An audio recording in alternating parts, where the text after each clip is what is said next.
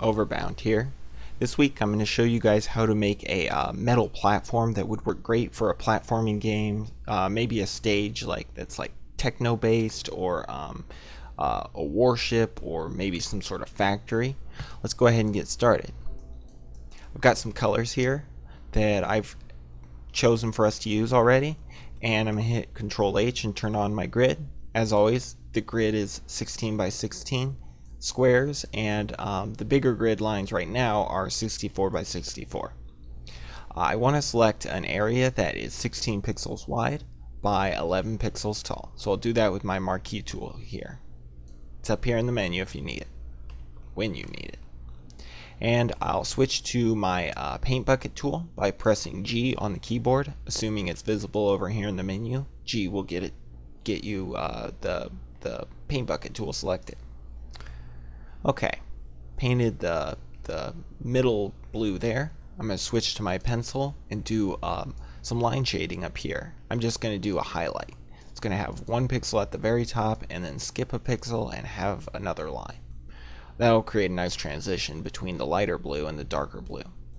And then let's get a really dark blue, sort of a greenish blue, and have the bottom 2 pixels in that color. And that'll be a nice shadow.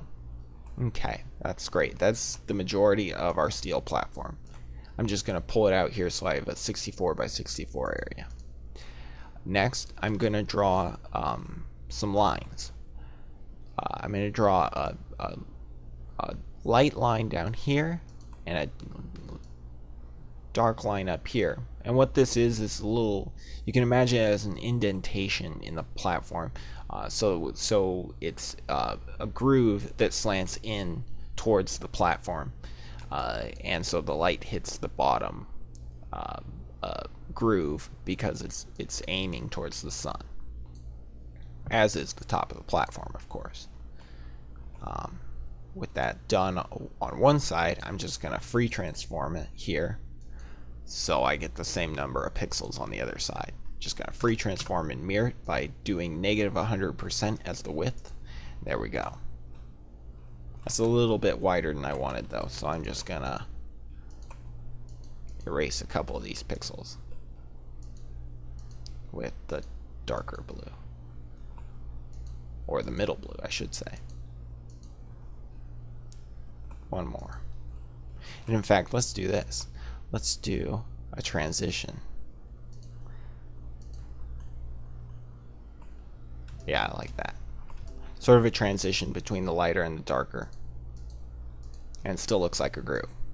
Okay, let's go ahead and pull this down. So we've got 2 of them there. Perfect. Notice that this is now in a 32 by 32 area and a 64 by 64 if you're going all the way across this. So it'll tile nicely into bigger sizes that are also powers of 2, which of course, as we've talked about in previous videos, is very important. Next, we're going to create some hashing or hatching that goes along the back here to sort of support these 2 platforms. We're going to select the black here because this is going to be behind everything, so it's going to be very dark. And we're just going to make a 3 by 3 square. 1, 2, 3, 1, 2, 3, 1, 2, 3. And we'll pull that up at a 45-degree angle so we make duplicates of it. And I'm just holding Control and Alt down with my marquee tool selected, so I'm cloning and pulling out a copy of my selection. And I'll just keep pulling up, moving right 1 pixel and up 1 pixel every time. Just pull it up here. That's good. I'll select it and make a duplicate of the whole thing. Right click, free transform, set the width again, negative 100, and enter a couple times to confirm. I'm going to try to make an X here, a perfect X. If it's a square, then I've succeeded, and I have. But it's 15 pixels by 15 pixels, and I really want it 16 pixels by 16 pixels. So I'm going to pull it out by just moving it up 1 and let right 1, separating the center there, and then just filling it back in. And the point it comes to now is 2 pixels rather than 1 pixel, but that's just the way you have to do it when you're working with powers of 2. Yeah, it'd be nice if you could come to 1 pixel and work with even numbers, but it doesn't work that way. And I'm just gonna make sure, okay, this is in a 16 by 16 area, or I'm sorry, this is 16 by 16 in size, and it's cutting, the center of it is cut right at the 16 by 16 line. So the whole X or hatch fits perfectly symmetrical in there. It's halfway between the top and the bottom of this 32 by 16 area. So I'm going to pull it behind. Oops. Actually, I'll leave it in front because I want to see it. I'm going to create some duplicates and then merge them together. And then I'll move it behind and merge again. Perfect. Now I'm going to pull this out. Oops, my color swatch is coming with me. So that I get 32 by 256 area. I'll merge that all back together. And I'm going to add a little bit of visual flair to it now. I'm just going to select the center area, only on the right side, because I'm actually going to duplicate this side and mirror it again, just like I've done a couple times before, to keep the speed up. So I'm just going to create this, or have this lighter color right there, and I'm just going to create a line that goes across. And this area, this whole area, all the transparent pixels I'm going to fill in. So it's just going to be a nice pattern that is in the center of our platform. And I'm going to turn off the grid here. I'm going to fancy this up a little by just adding a little bit of more pattern here. Just create a nice little flare or something.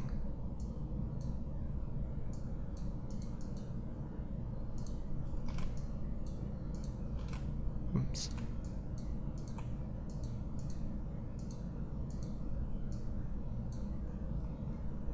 Yeah, that looks cool.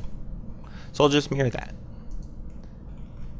Control H, turn my grid back on, delete that side.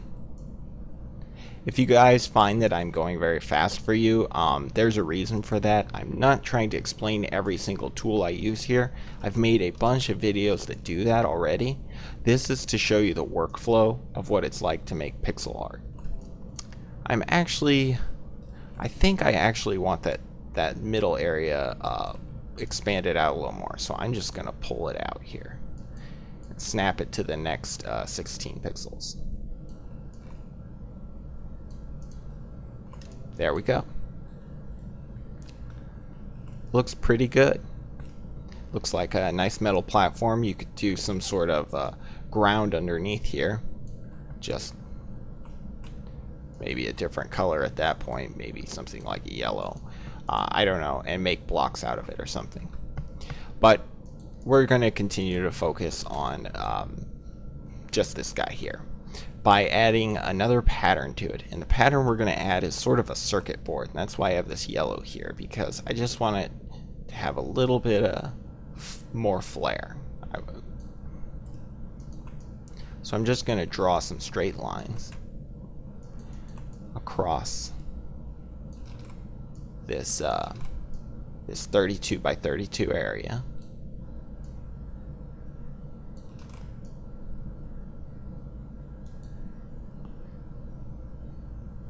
And I want to make sure the pattern loops well.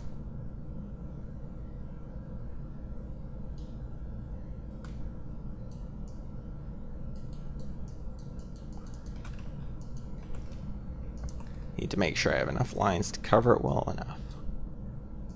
So that's a nice even.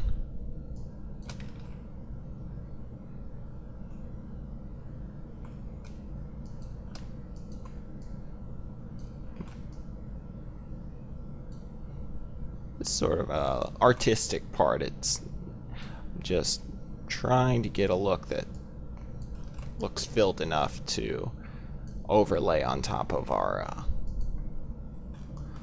shape. That's probably good enough for the video. I'll copy and paste that and overlay it on top of here. Fits in the 32 by 32 area, so I'm just gonna create duplicates to cover the whole platform.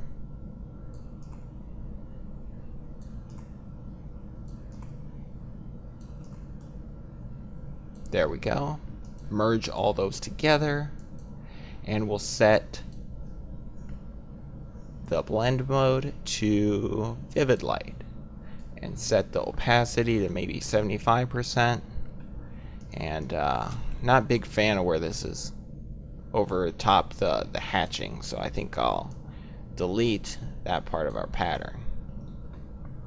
There we go, that looks nice. And there's sort of the finished effect. It's just a little platform. I'm still tweaking it as I'm talking, but just a little platform we can use. Oops, that's why that happened. I thought it got stronger, but what happened was I accidentally made a duplicate. But yeah, there's the finished effect. Let's look at it with our tiles from last week. Okay, so I've pulled in our tiles from last week and I just expanded the sky. Now we can just take this new tile that we made, copy paste it. Whoops. Sometimes I hit that keyboard by mistake. We'll bring it down here. It's a little bit too big, so we'll just delete the edges. We'll merge these two layers and we'll crop it down.